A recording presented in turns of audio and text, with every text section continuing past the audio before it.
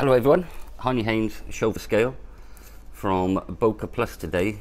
We've got, it's a bit of an old school favourite, you'll probably recognise him. So this is kind of, the latest generation. It's the Subcom 2.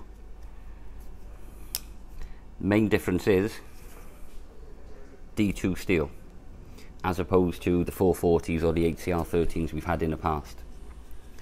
Frame lock knife, credit card size, big deep choil on there, 3-finger grip, and you can get your thumb right up on the back on it.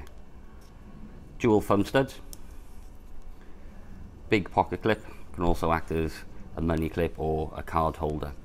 If we do a couple of specs on him, when he's open, and we will go, right, doing it this way, we're looking at a blade length of, if you take it from the pivot, we're looking at just under 6, about 5.5. Thickness of the D2, we got 2 mil. Overall, before I close them up, just shy of 12.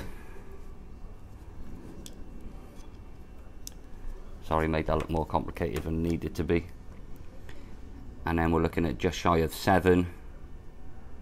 And if we go that dimension, we're looking at 3.7, and then overall thickness minus the clip, we're looking at like 6 mil. So a very flat, slimlined knife.